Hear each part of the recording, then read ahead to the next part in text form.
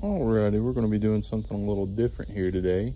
We've got an 83 Cutlass Supreme. It's a Hurst Olds clone. Don't get me started on it.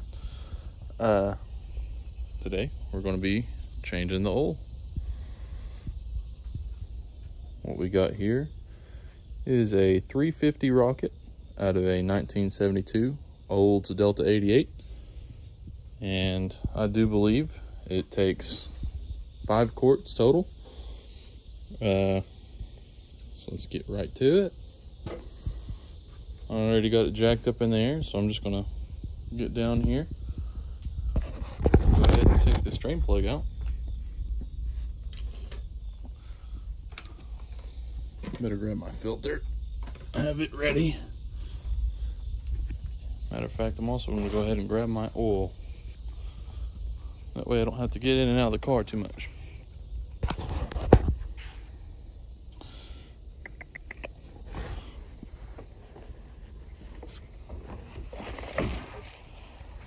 Okay. Type of oil we're going to be using today is what I prefer, castor oil. We're going to be running the high mileage 10W40. Something a little bit thicker. With this being an older engine, as far as I know, it has never been rebuilt. So, you know, a little thicker oil is not going to hurt. No telling how much miles is on it. Just the engine being, 51 years old. See, I've already got my drain pan up underneath here. And as you can see, we've got a pretty nasty leak coming from the oil pan. And there's also a leak coming off the transmission. It's got a turbo 400 transmission in it. I actually did a rebuild on it maybe 2 years ago. So I'm not quite sure if that's possibly the transmission pan itself, or if it may be coming from a bushing that I may not have replaced in the front pump housing. But either way, it does have a small bit of a transmission leak. It leaked 10-15 times worse prior to me rebuilding it. I remember we used to actually have to constantly put ATF in it just for us to move it around. But let's go ahead and get started draining the oil here. This drain pan has a bit of an odd size on it. I believe it's a 21. Oh wow, it's actually a little bit bigger. It's a 22. As far as I know, it's not an oversized plug. So give me just a moment, let me grab that. Okay, we are back with our 22. Like I said, a bit of an odd size. I'll set the phone down here for a moment. I can get a good turn on it. Alright. Now I got that broke loose, just going to go ahead and let her drain.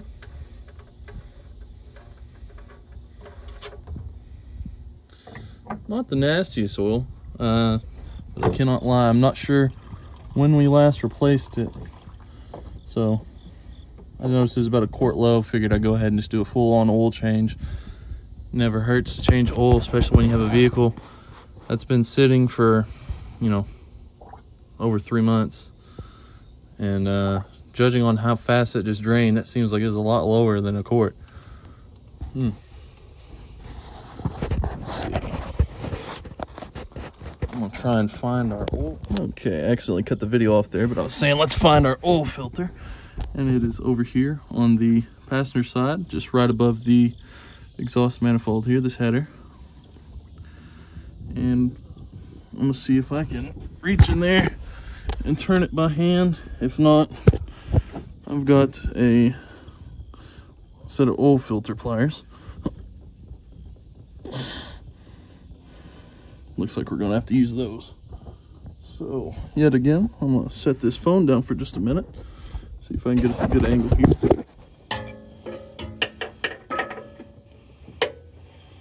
Okay, get our pliers on here, give it a turn. Just a couple times, get it broke loose. All right. Should be loose enough I can reach up in there, get the rest of it by hand.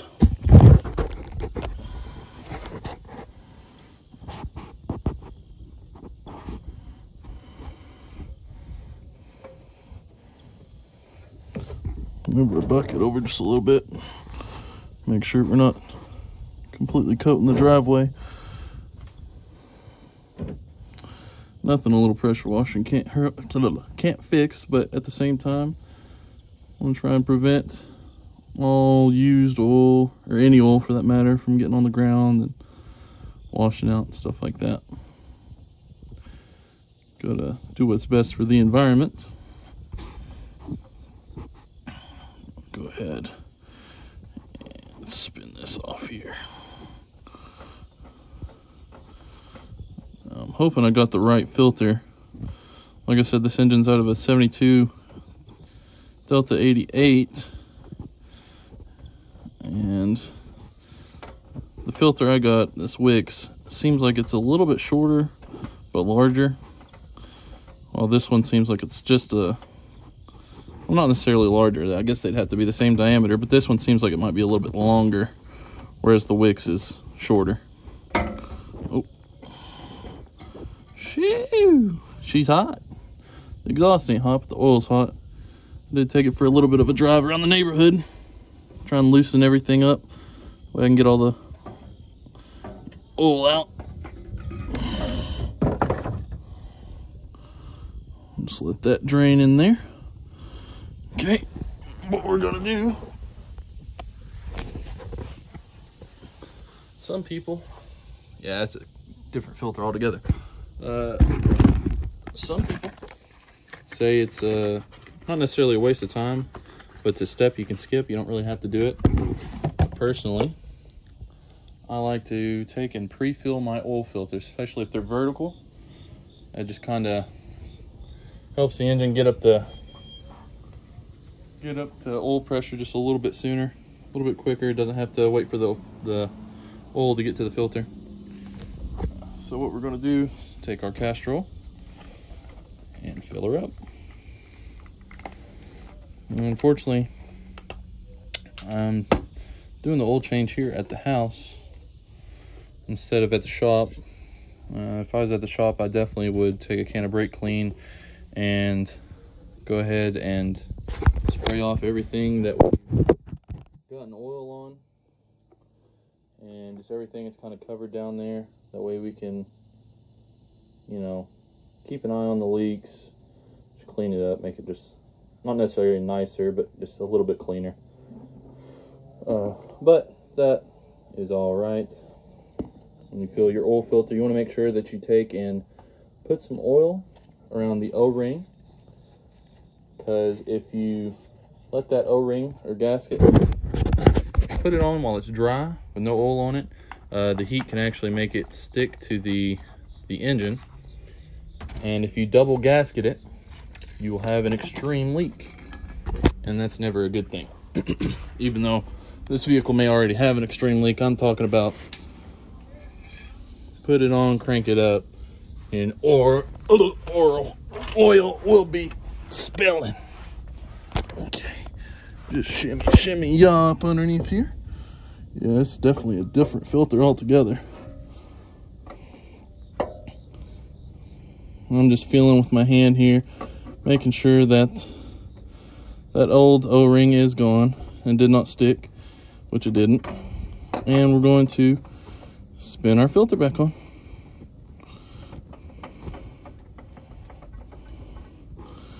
I'm gonna make sure you get it nice and tight. Normally, I would not advocate using an oil filter wrench or oil filter pliers on your oil filter when tightening. Normally, as long as you're able to get a good grip on it, and you tighten it till it won't go any further, and then turn it about a quarter, you won't have any leaks. Just want to make sure you have it filter on there nice and tight.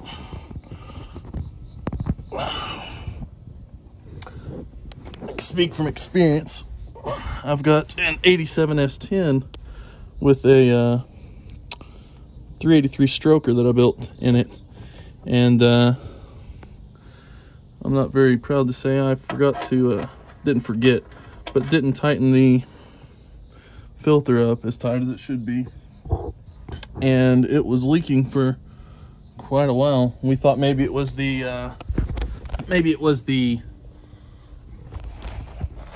little oil pressure gauge screwed on the back of the intake, because you know it's got one of those cheap plastic lines running to the gauge. But fortunately, it was just the filter. So we're just going to clean up the oil pan here a little bit, and take our drain plug and throw it back in there.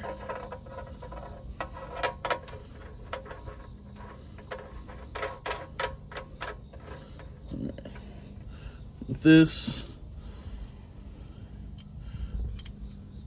you want to tighten it till it's snug. Don't need to Hulk out on it. Don't need to give her the beans or nothing, or tighten it so tight you dent the oil pan, which it looks like someone already has. But you want to make sure it's nice and tight. You know me smelling some burning oil for a little while. All right.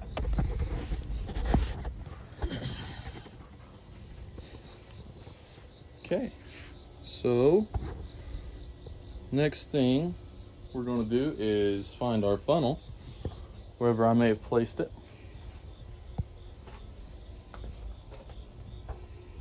Well, after searching to no avail, I just decided to do a little reduce, reuse, and recycling, and grab this old Sprite bottle here, which doesn't want to stay in. So we're going to prop up the funnel. So, like I said at the beginning of the video, 350 rocket from a Delta 88 holds 5 quarts even. We already pre-filled our filter, so we're going to go ahead and pour the remainder in here.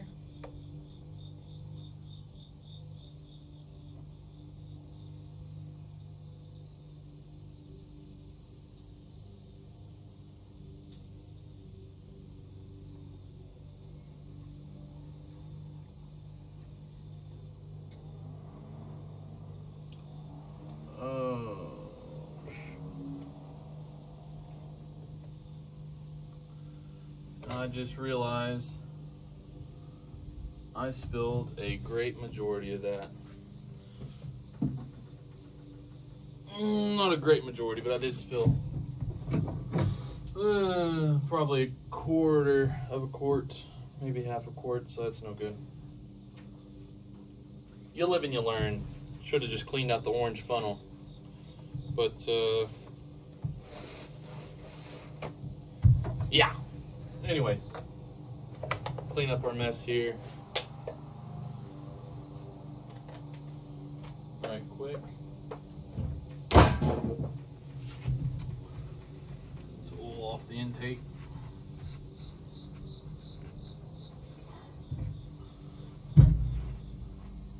Don't worry, it was all intentional. I was wanting to polish up the intake and the water pump here with some oil, you know, and give it a nice shine, you know. Some people prefer to use what is that, Armor All? Not me, buddy. Old Castrol 1040. It'll shine your whole engine bay up. Anyways, without further ado, let's go ahead and throw our dipstick and our oil cap back on.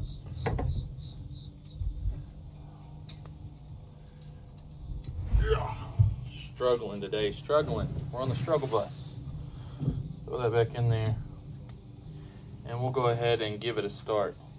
Hopefully it doesn't shake the phone down.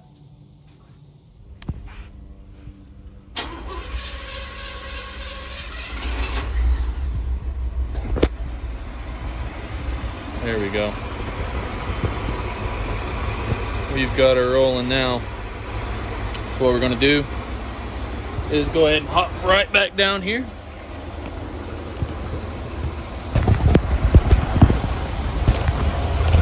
No, that is not oil leaking from the start. Unfortunately, that is where my makeshift funnel failed me. But we're going to check our drain plug here. I'm not seeing any leaks. And be cautious of the fan.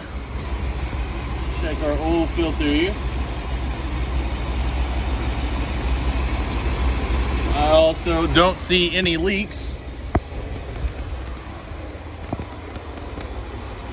Let it run for a second.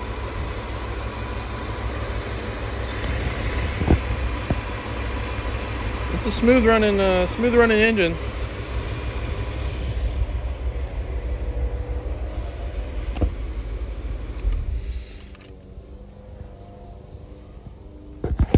Just prop it right back up here. And we're gonna go ahead and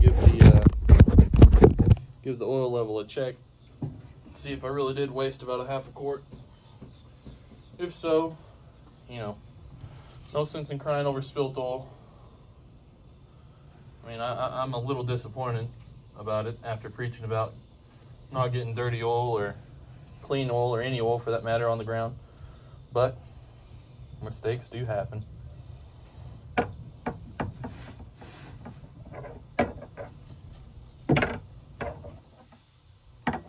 That blasted dipstick wants to fight me.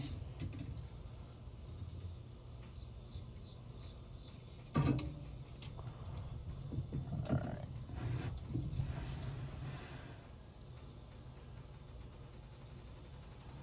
And it's showing full. It's showing a little over full, but I believe that might be where the engine is.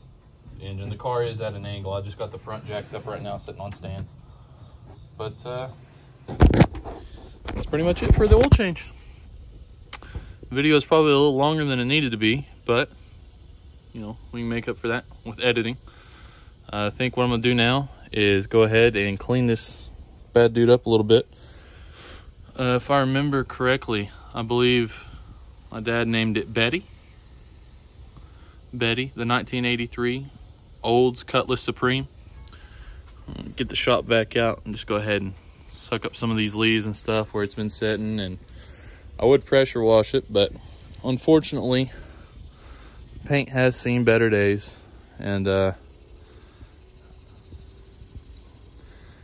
rather not take and start chipping everything away, you know. But that's that. Thanks for checking out the video.